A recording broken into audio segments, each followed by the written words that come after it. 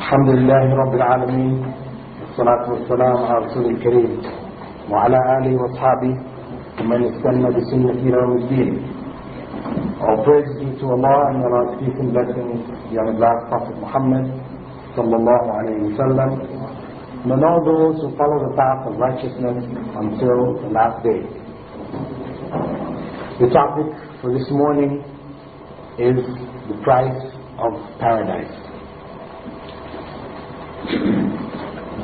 It is a topic which is worth reflecting on because all of the various religions claim to offer their followers paradise. As Allah said in the Qur'an, وقالوا لن يدخل الجنة إلا من كان هودا أو نصارى تلك أمانيهم قل هاتوا برهانكم إن كنتم صادقين. And they will say, none will enter paradise unless he be a Jew or a Christian. These are their own wishes. Say, produce your proof if you are truthful. Then Allah goes on to say, yes, but whoever submits himself to Allah while doing good will have his reward with his Lord. They will not be overcome by fear nor grief. The Jews say that the Christians are not following anything, and the Christians say that the Jews are not following anything, yet they both read the same scripture. The ignorant people say something similar to what they say. That is, the ignorant amongst Muslims, they say something similar to what they say. That no one will enter paradise except if he is a Muslim. Allah will judge between them on the day of resurrection about that in which they differed. To claim that paradise is the sole property of any particular group of people is incorrect. So what Allah is correcting here. The true followers of Prophet Moses would inherit paradise. The true followers of Prophet Jesus would also inherit paradise. As the true followers of Prophet Muhammad, may God's peace and blessings be on all of them, would enter paradise. The true followers. Why we stress that? Because to be a Jew is not necessarily to be a true follower of Prophet Moses. Jew is now a race.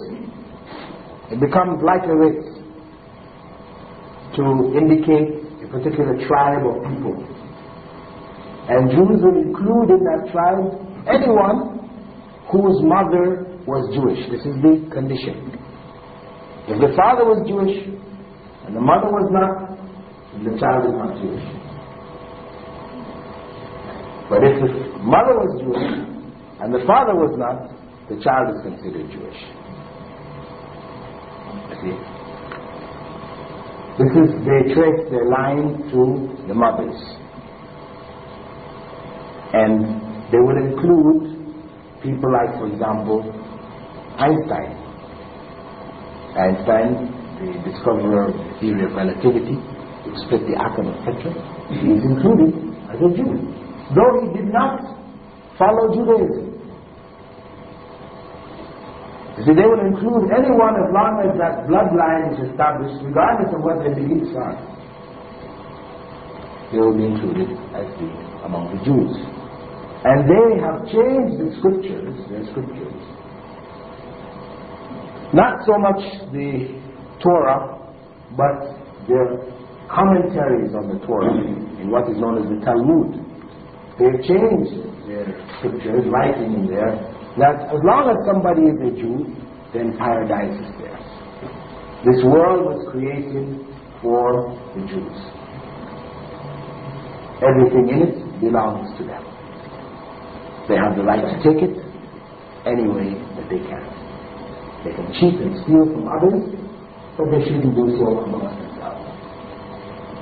This is what they have changed scripture to. Even in the Torah today, you will find they have changed concerning riba, interest. They have changed it where it states now that interest is forbidden amongst your brethren. But for a Jew to take interest from another Jew, it's forbidden. But it is permissible among the non-Jews. Because, as I said, according to those false writings of theirs, they believe that this world was created for them. Similarly, Christians claim that paradise is theirs. Christians will be very eager to point out to Muslims that they are certain of paradise. The fact that they have accepted Jesus as God, as their Lord and personal Savior, that for them guarantees their paradise. This is their delusion. Their delusion. Why? Because when you look amongst the Christians, you have so many sects of Christians, you can't keep track. How many they are, God only knows. And each one of them is saying, we are the only true Christians. All the others are not true Christians. So which one is it that's going to paradise?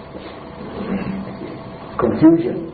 For the average Christian to know which one is right, it's confusion. They cannot determine. So usually people will just go according to emotion.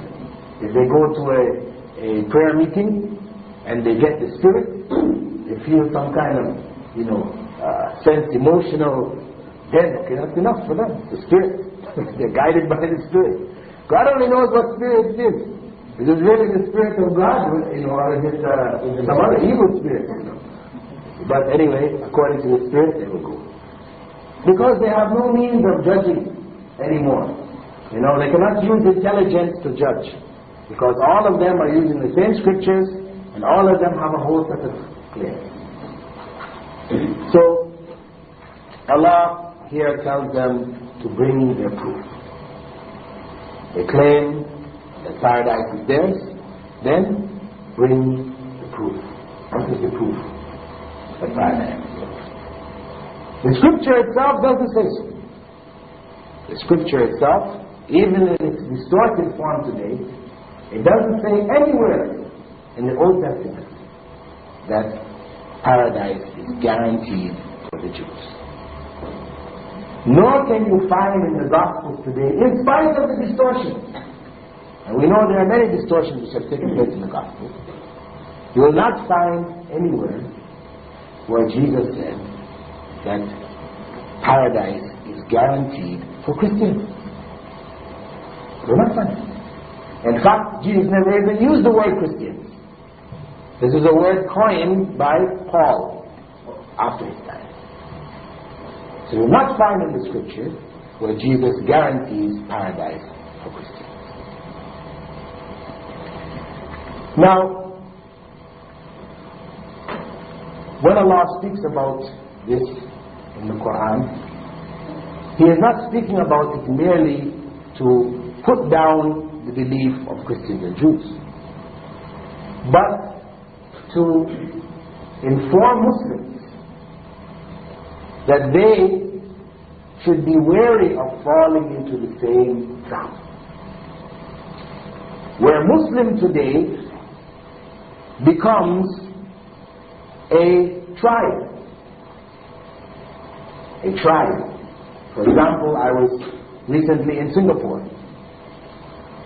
I spent 7 days lecturing in Singapore. Alhamdulillah, Islam is very much alive there, very active. A lot of Muslims are very much involved in activities on the campuses. Despite the constraints that the country has about propagating religion. However, in Singapore, Muslim means Malay. When a person becomes a Muslim, if they're Chinese, the majority are Chinese. If a person, Chinese, becomes Muslim, the people say he becomes or she becomes a Malay. A Malay meaning from the Malay people, right? It's the tribe of people of Malaysia and Indonesia. They're called Malays. So becoming a Muslim means to become a Malay. Because in the mind, and this is in the minds of the people, that Muslim and Malay are synonymous. You see? So Muslim becomes more like a tribe than it is really a religion. Similarly, in Bosnia,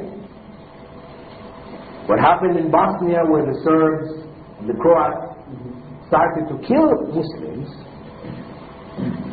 there in Bosnia, this was the only country where actually, people have on their identity cards. The three groups of people that make up the former Yugoslavia. The three groups.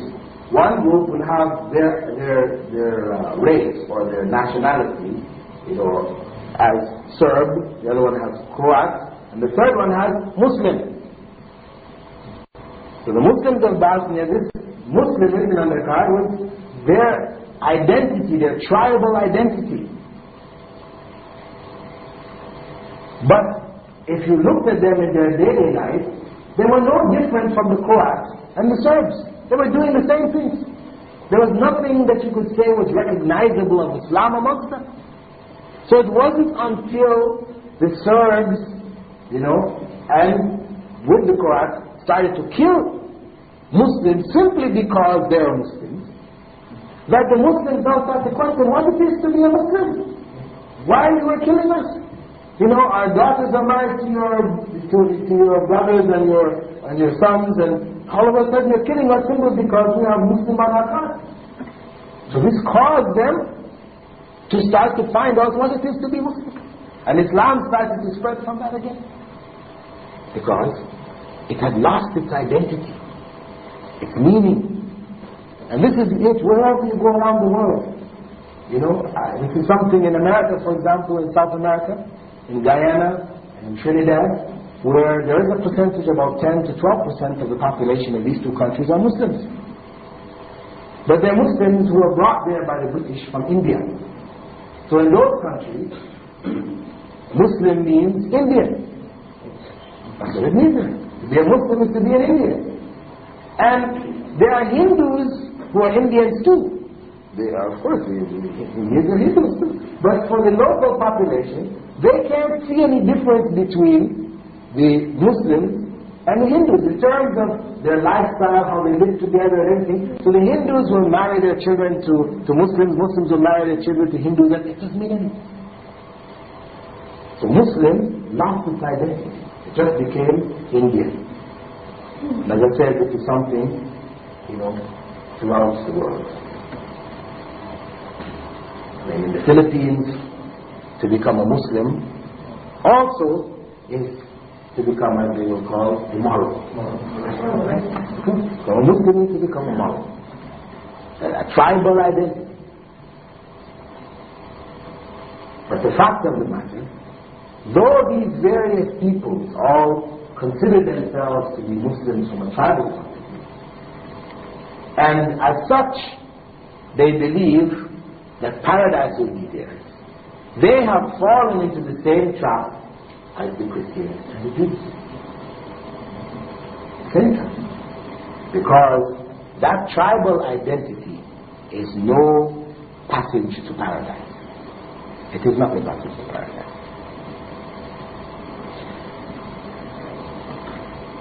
And as Allah said, the ignorant people said something similar to what they say.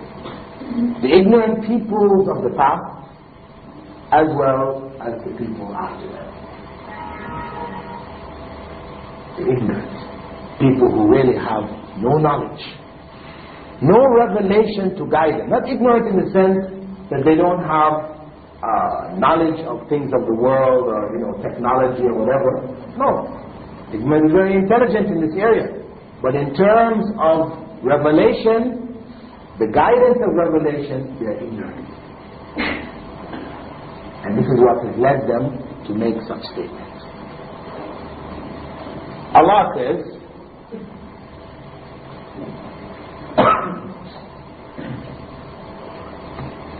Bala, من أسلم وجهه لله وهو محسن فله أجره عند ربه ولا خوف عليهم ولا هم يحزنون. Yes, but whoever submits himself to Allah while doing good will have his reward with his Lord, and they will not be overcome by fear nor grief. That is, paradise will be there. Because we know in this life we suffer from fear and grief. Every human being throughout his life suffers fear and grief. So when Allah says that they will not suffer from fear and grief, it means in paradise, because this is where suffering ends. But who are those? It's those who submit themselves to Allah while doing good. Not merely those who claim to submit themselves to God, but those who truly submit themselves to God while doing good. These righteous deeds have to be connected to that faith. These are the conditions. In another verse in the Qur'an, in Surah Tawbah, verse 111, Allah says, إِنَّ اللَّهَ اشْتَرَى مِنَ الْمُؤْمِنِينَ أَنفُسَهُمْ وَأَمْوَالَهُمْ بِأَنَّ لَهُمُ الْجَنَّةِ. Indeed, Allah has purchased from the believers their lives and wealth for the price that paradise will be theirs. Indeed, Allah has purchased from the believers their lives and wealth for the price that paradise will be theirs. This is the price of paradise. Allah states it very clearly in the scripture.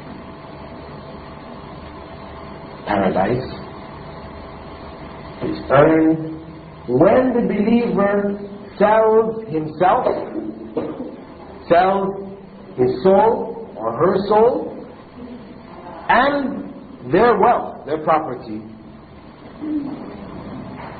to Allah. What does it mean? How does the believer sell their souls to Allah? It's very important for us to understand how. Because Allah says that those who do this are promised paradise. So it means it's very important for us to know this. It's a very important verse that we need to reflect on and use it to gauge ourselves as to whether we are on a path to paradise or on a path to hell. Have we sold our souls to God? To sell the soul to God is to do whatever God has commanded us. Our soul represents our will. We express our soul through our will, what we choose to do. We choose between good and evil. Whenever we are choosing, this is the expression of our soul.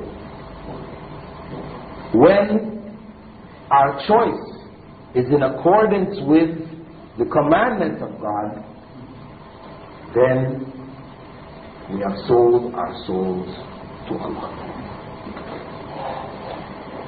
Whenever we are faced with a situation where our desires, our love, our fear invites us to do what is not pleasing to God, and we reject that, and instead choose to do what is pleasing to God, then we have sold our souls to Allah. This is submission. This is submission which Islam fundamentally means. Islam means submitting to the will of God. Submitting to the will meaning submitting to the commandments of God. Because God's will, what God wills for us, is according to His commandments. And this is something which Jesus emphasized even in the scriptures in their distorted form. You can find in Matthew 7 verse 21, Jesus is quoted as saying, "None of those who call me Lord will enter the kingdom of God," enter paradise, "but only the one who does the will of my Father in heaven." Who does the will of my Father in heaven. Also in Matthew 19, 16 and 17, "Now behold, one came and said to Jesus, 'Good teacher, what good things shall I do that I may have eternal life?' So Jesus said to him, 'Why do you call me good? No one is good but one, that is God, that is perfectly good.'" Of course, every human being can have good. They can be good, but not perfectly good. Perfect good belongs only to God. This is Jesus clarifying on this person. But if you want to enter into life, what is this life? Life eternal, paradise. Keep the commandments. That's what Jesus said. This is the will of God, the commandments. Same principle. This is the religion not only of Jesus. He called his people to submit, followers to submit to the will of God. This was the religion which God gave Adam. When Adam came to this world, Adam and Eve, what was their religion? But to submit to the will, the commandment of God. What was Adam tested of in paradise? When God told him not to eat of the tree. What was the point? This was the commandment. Was he going to obey the commandment of God? In other words, submit his will to the will of God? Or would he and his wife Eve follow their desires and disobey God? That was the religion of paradise that was given to them. Submitting to the will of God. What was that tree? What was the tree that they were told not to eat from? The tree of knowledge? Some say it was the tree of knowledge. What were the people say?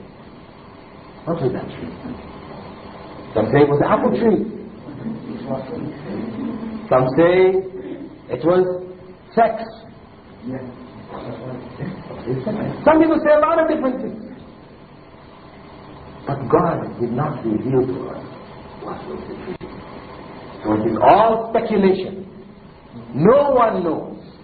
No one has the authority to say what that tree was. No one has the authority. Why? Why didn't God tell us what the tree was? Because it wasn't important to know what the tree was. This is the point. If it were important for us to know what the tree was, because there are many trees like it in this life here that we need to avoid, then God would have told us what the tree was. But He didn't. It is not mentioned. It is not mentioned in the Old Testament. It is not mentioned in the Qur'an. What was the tree? So this is to let us know fundamentally, it is not important what the tree was. The point is that God told them not to eat of the tree. And it was for them to accept and to believe that whatever God has forbidden is harmful. That is enough. God, the all-wise, the all-knowing, who created man and created the world in which he lives, God knows what is harmful to man and what is not. If it were left up to human beings to choose, there are many things which are harmful to them which they would take. Some things which are harmful they would avoid. But there are many things which are harmful which they will take because of their desires. So God has defined for them the principles of avoiding things which are harmful to them through the commandments. Commandments received by Moses, commandments received by the Prophet, define for human beings what is harmful. It is not essential that the human being understands why and how it is harmful. If they believe in God, not just say they know God, because many people say they know God. They say they believe in God, but really they only know God. They know about God.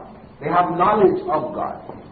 But if they believe in God, then it means that that knowledge must be translated into action. How is it translated into action? Then if God tells them, do not do this, they will avoid doing it. If He tells them to do this, they will try their best to do it. This is belief. Knowledge which has been translated into action. So the religion of Adam was that of submission to the commandments of God, to the will of God. That's what religion. It didn't have any name in the sense of Judaism named after a people. Nor did it have a name like Christianity named after Christ and the Islam. But it was submission. And in Arabic, the word submission to the will of God is in Arabic, Islam.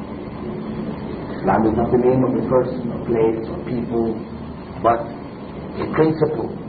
The principle of the religion of God. Submission to the commandments of God. And this is the trade which the believer has to enter into with God. If he or she is a true believer, then they must enter into this trade. A commitment of their souls to God. And their wealth. Allah didn't stop at the soul. Allah purchases from the believers their souls and their wealth, their property. Means that for the believer, he or she has to look at this world and the properties of this world not as their own. Because we come into this world with nothing. We come into this world with nothing. And we leave this world with nothing. Whatever we accumulate during the period of time that we are here, it is temporary. When we die, somebody else takes it and carries on with it. When they die, somebody else takes it and carries on with it. So it's only shifting from hands to hands. Where did it come from? Did man create it? No. It is a gift from God. This is the greatness of God. The mercy of God. That He gives us a gift and then rewards us with paradise when we use it according to His will. He gave it to us and we give it back to Him and He gives us paradise.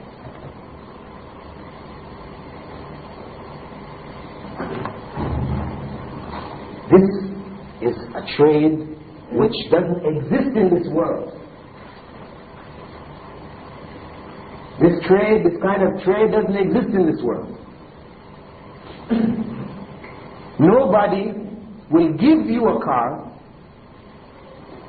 and then buy it back from you and give you money for it.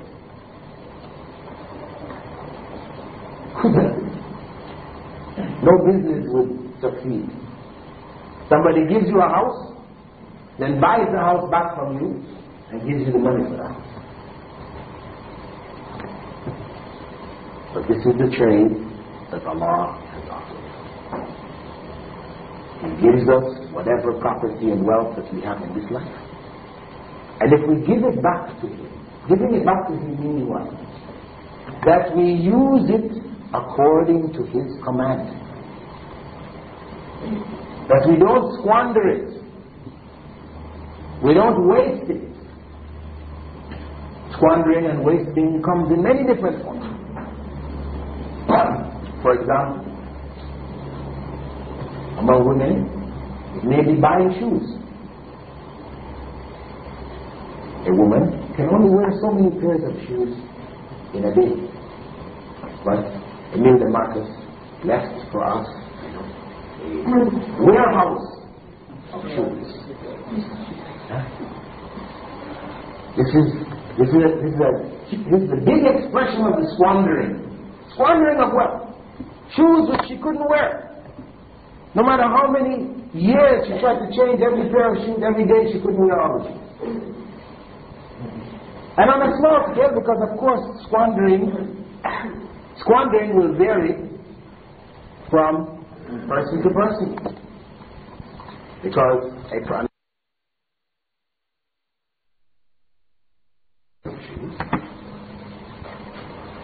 what is the point? What is the point of having 10 pairs of shoes? Buying a new pair of shoes every year, or every 6 months, or every 3 months, or for every party or gathering or whatever. It's squandering. It's squandering another thing. For men, the squandering may come in the form of smoking. For example, smoking.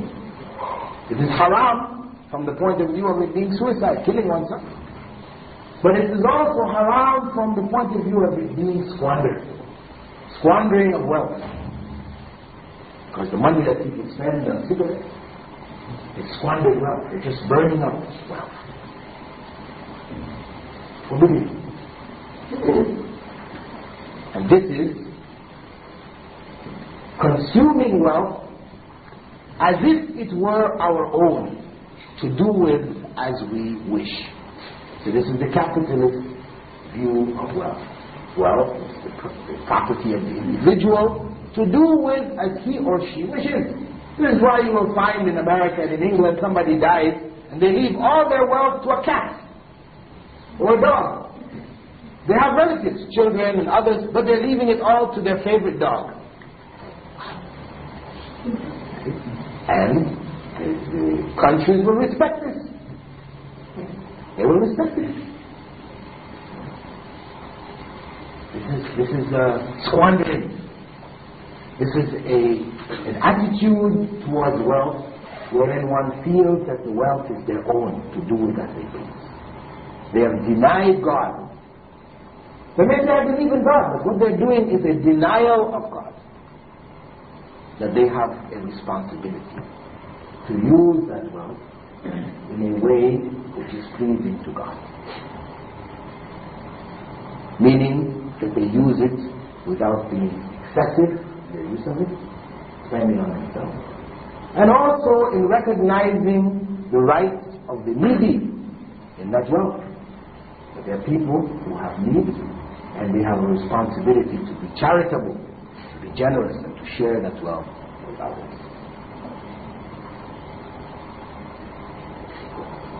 In this way, when the believer recognizes that the wealth belongs fundamentally to Allah, and then uses that wealth in accordance with the commandment of God, then the believer has sold his or her wealth and property to God. And God has promised from that trade paradise. So the price of paradise fundamentally is submitting to the will of God in our hearts and souls as well as in our properties. Because that's what comprises the human being. Human being is a soul, a spiritual being, and a material being. A being that has possessions around it.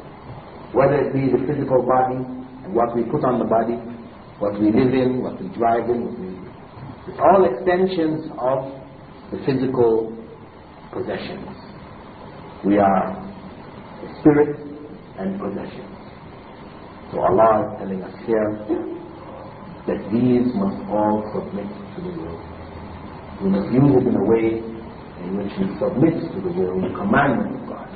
And He advises us in a particular supplication from the Qur'an in which He said, قُلْ إِنَّ صَلَاتِي وَنُسُكِي وَمَحْيَايَ وَمَمَاتِي لِلَّهِ رَبِّ الْعَالَمِينَ. Say, the believers, say, indeed, my prayer, my sacrifice, my living and my dying is for Allah, the Lord of all the world. This is the prayer of the true believer.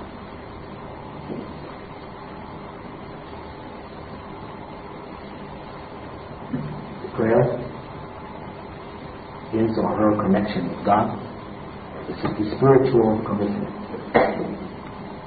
to establish prayer and thereafter. The sacrifice, this is the property. Sacrifice of the wealth, the property that they have. The living and the dying, that is the total life, should be for Allah. When a person commits themselves in that fashion, then whatever action that they do of the commandments of God, these become further support for their way to paradise. This is why you find the Prophet Muhammad saying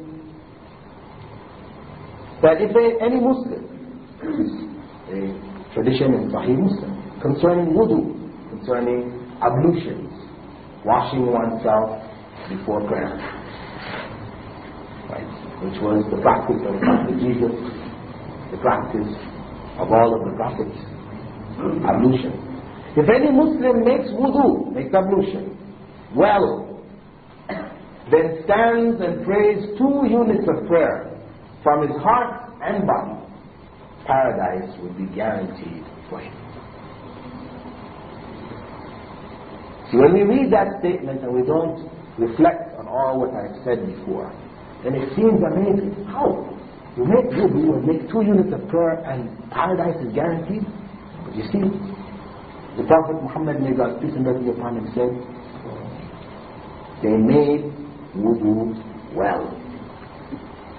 Means that wudu, the ablution, made properly. Properly meaning not just in the outer form, but with the correct spiritual frame of being. That one understands what one is doing, that it is a means of purifying oneself, preparing oneself for worship. So much so that the act of ablution becomes an act of worship. This is why we're instructed to take the name of God before beginning ablution, and to further supplicate when completing the ablution. And he prays, or she prays, 2 units of prayer from their heart and body, and not just the body. We know well the tradition where a man came into the mosque and the Prophet was sitting with his companions, and he, when coming into the mosque, then made 2 units of prayer before coming to sit with the Prophet. When he came and sat down, the Prophet told him to go back and pray because he didn't pray. And the man returned and the Prophet sent him back. The man returned and he was doing it again, the Prophet sent him back. So finally the man asked, well, what should I do? And he explained to him how the prayer should be performed. The man was praying as if he were in a race. Obviously his mind, soul was not there. It was just a physical action. Went into very quickly. So the Prophet slowed him down, showed him, demonstrated for him how the prayer should be. So, a proper prayer, a prayer of the Prophet, involving bowing and prostration, with not only the body, but with the soul.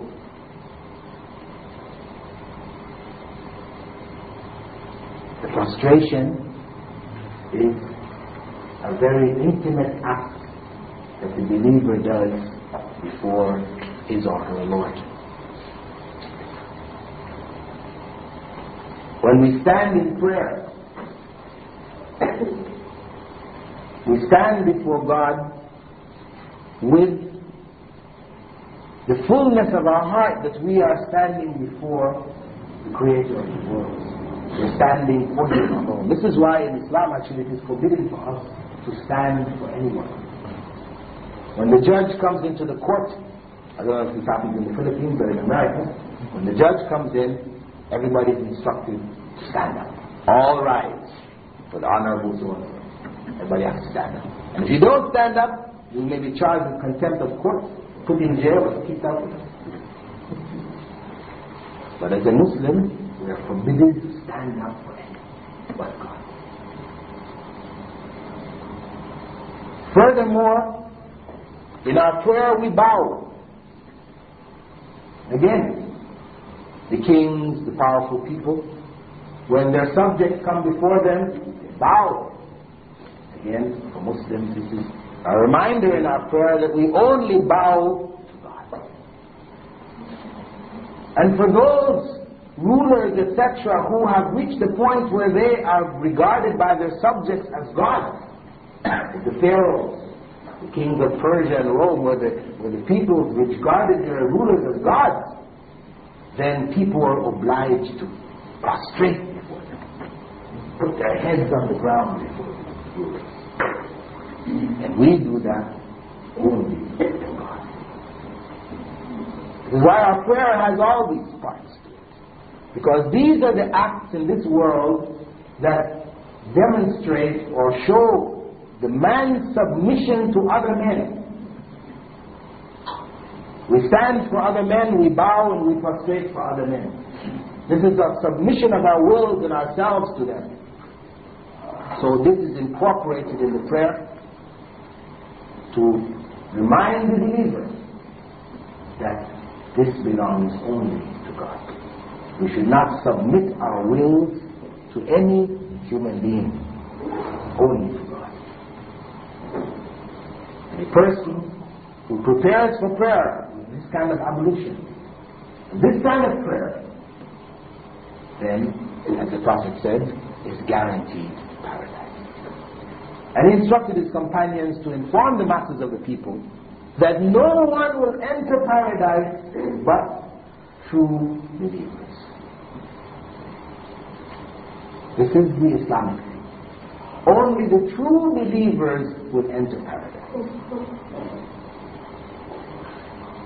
Not people who necessarily say we are Muslims, they have cards or passports or whatever saying they're Muslims, but only the true believers. Whether they be followers of Prophet Jesus, or Prophet Moses, or Prophet Abraham, or Prophet Muhammad. May God's peace and blessings be on all of them. The true believers are the only ones who will enter paradise. So, in summing up, the price of paradise is to sell our souls and our properties to God. Meaning that we submit our will to God, which means that we obey the commandments of God with regards to our choices as well as with regards to the use of our wealth.